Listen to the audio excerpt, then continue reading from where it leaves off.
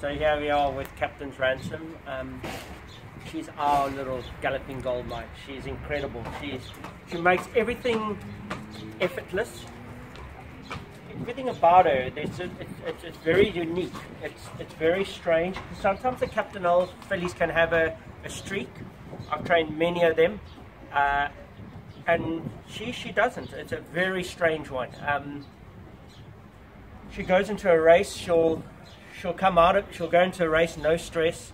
Runs a race, comes back straight into the manger. Hardly breaks a sweat. But she'll blow away some of the best fillies in the country. She's incredible. So I really hope it all goes her way.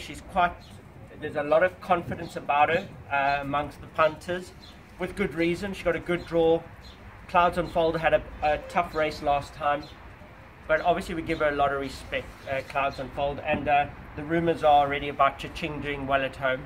So those are probably the dangers, but I think with a good draw, everything in her favour, she should take some beating. Her work at home has been phenomenal.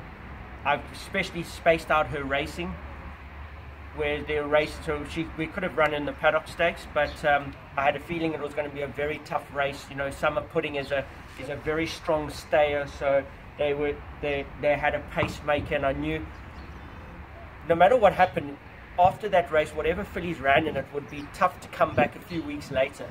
So I decided to rather leave it and go straight for the Majorca and not test the 1800, especially a race that was going to be that hard, hard in the way that they were going to run it. So she's got a long future ahead of her, so we're just carefully picking the races. But as I said, you can see she looks incredible, and one thing I do know is no matter where she runs, she'll come back, go into a paddock and eat all her food that night with no stress at all. So really looking forward to what will hopefully be a big statement for a 3-year-old against older horses. And